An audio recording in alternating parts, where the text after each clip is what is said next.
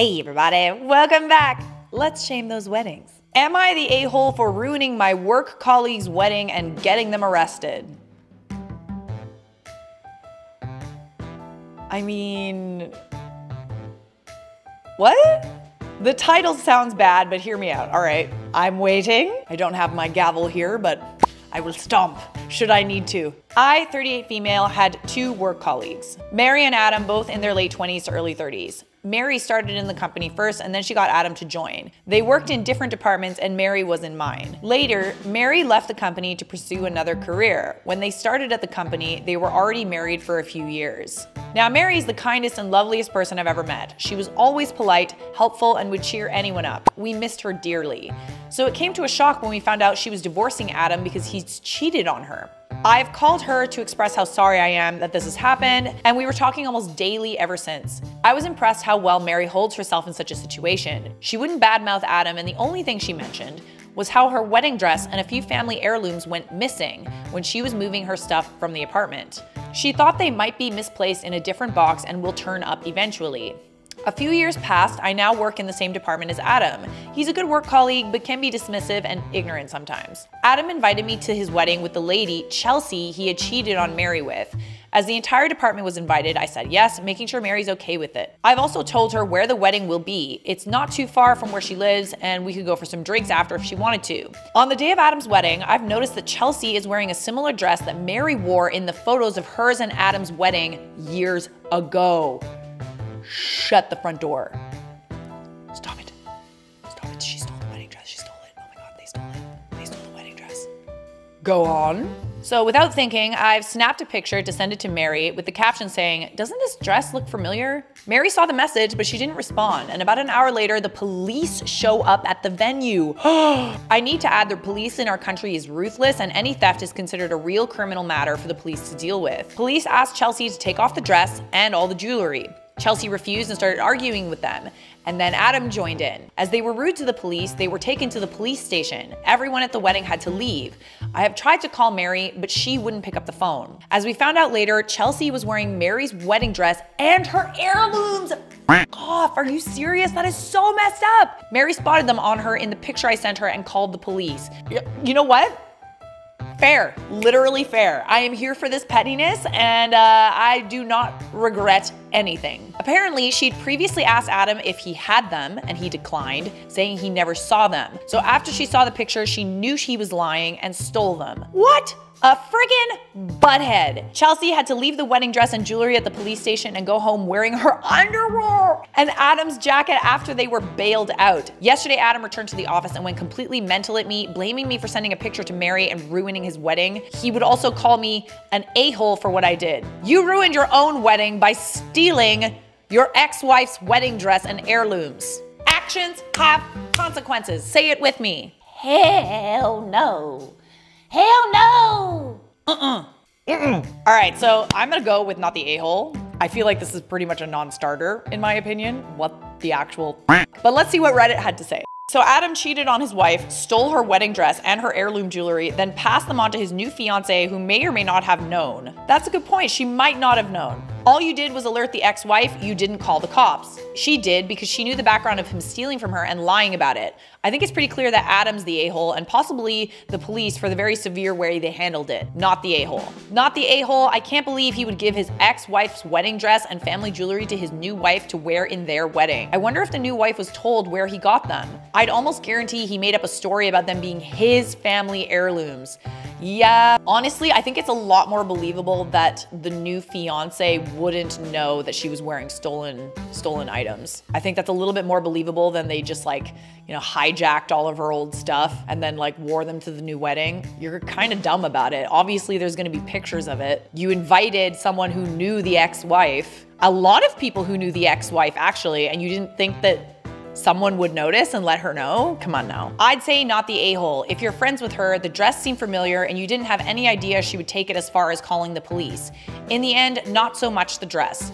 Who cares after ended marriage? But her heirloom jewelry is another story and she deserved to have it back. Yeah, 100%. Dude, The wedding dress is one thing, like it was probably expensive, but it's not really something that you would wear again. An heirloom is something that you would pass on to your children, that your grandparents had probably passed on to you. It's really important and probably worth a lot of money. So the fact that like, it is stealing at the end of the day, that is stealing. Not the a-hole, you didn't do anything wrong. And in my opinion, people that cheat deserve every ounce of karma coming their way.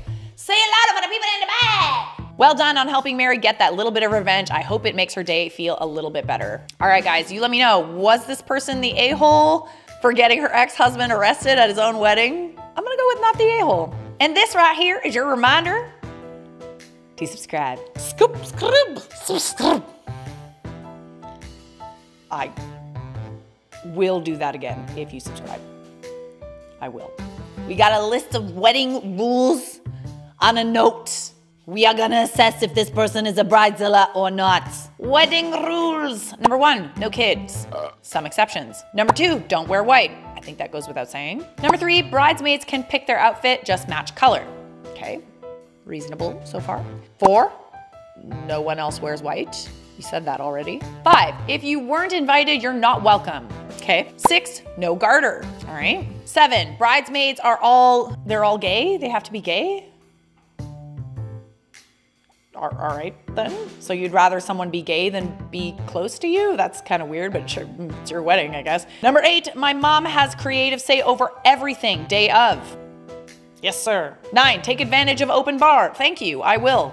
Wait, is that do take advantage or don't take advantage? Number 10, no drunk drivers. Number 11, vendors get treated as guests when they take breaks. That's kind of nice. Okay. I gotta be honest, this list of rules does not seem too outlandish. It is your wedding after all. I'm gonna say you're not a bridezilla, okay? Not a bridezilla. I think maybe it's just people's tendencies to say, well, if a bride wants something at her wedding, then she's a bridezilla. It's like, no, you're spending money. If you have expectations for your guests and your wedding party, I think it goes without saying that you are allowed to have a list of wedding rules. Apparently, most of the people were supportive. So let's go with this is exactly what to do when you do want rules at your wedding. These are completely reasonable requests. Anybody who's planning a wedding, if your wedding list of rules looks like this, you are not a bridezilla.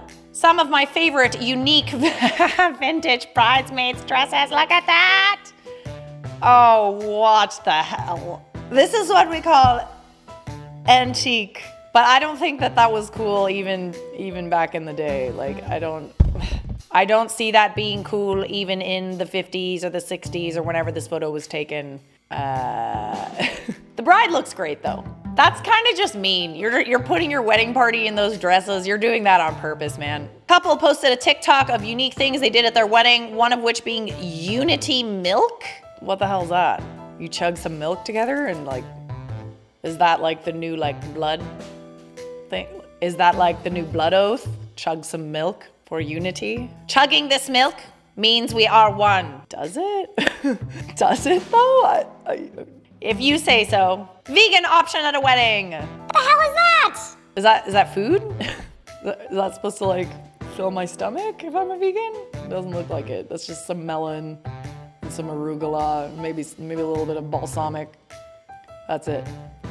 Bride has to have a child-free wedding, especially with new restrictions on guest count. Guest demands to bring their son, 18, daughter, 23, 3 grandchildren, and a dog to the wedding. Bride puts her foot down and guests ominously end the friendship with ellipses. I saw the wedding info. It still says no kids for the ceremony. Listen, going to events like that surrounded by strangers is already way out of my comfort zone. I already can't bring my dog to this location, and since it's no kids, my kids can't come, and blah, blah, blah can't come. This essentially excludes us from attending. I see you removed me from the group chat, and I would like to remind you that we talked about this already, and I was very clear that I would not attend if you went through with a no kids wedding, regardless of the reasons. So-and-so said you removed her too. I guess you realize that your response to this effectively ends our friendship as well. And that's your right. I'm sorry it's come to this, but there's only so many allowed. Hopefully you choose wisely. Don't ever contact me again. I mean, you literally said that you weren't gonna come if you couldn't bring the kids, and it's a child-free wedding, so I guess you can't come. It's just kind of the way it is.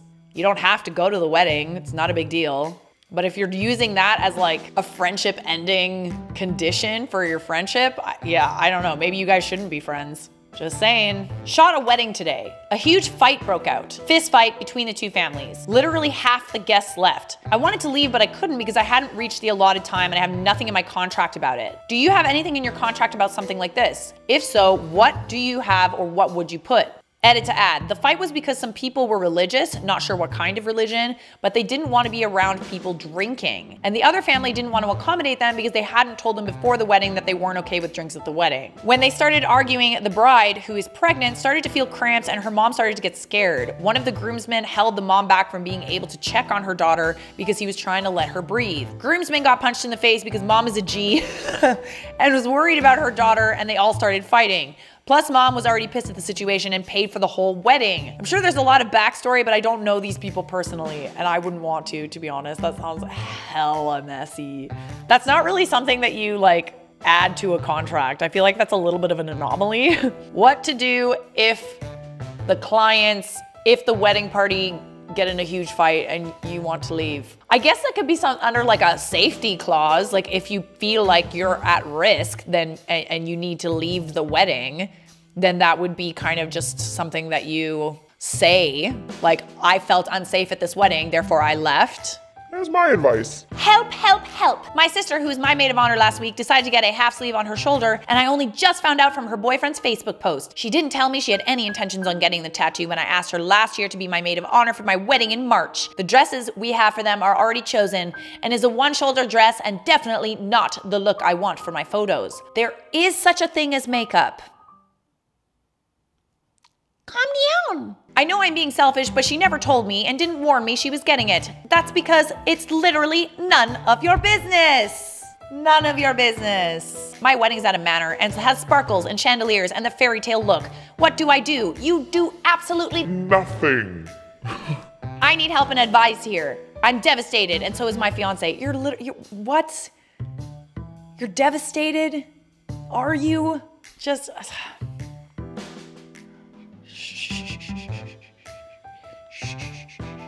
Advice, advice, advice. I have a situation where my wedding date so happens to fall on a bridesmaid's 2-year anniversary of the day her and her boyfriend met. When I told her the date and that it was between that date or my own brother's birthday, she got upset and told me she's disappointed in me. I'm taking the day away from her. She is upset and needs time to process. She also told another bridesmaid what I did, and that person informed me. I have talked to other people and everyone thinks I did nothing wrong. She has since not responded to texts of mine, nor in the bridal party group chat. What do I do? I am torn to text her and explain how I feel, and if she can't support me during this, or is going to be standoffish, then I no longer want or need her involved. Or do I actually give her the time to process my own wedding? It's been almost a week. Thanks for the help. She just asked if you could like give her a little bit of time. Like, she didn't say that she didn't want to be in the wedding. She just said that she needed a little bit of time. Maybe she needs a little bit of time to maybe plan around it. I don't know. It's not that big of a deal. But the fact that you're so torn up about it thinks maybe you'd think you did something wrong. And lastly, a horrible guest pulls attention from a couple at their own wedding. How dare he? How dare he? And he wore white. Inconceivable. He's a pupper. He's so happy. Ah, I want to pet him. Alrighty guys, we just shamed some weddings. That was a good one. I enjoyed that. Don't forget, subscribe.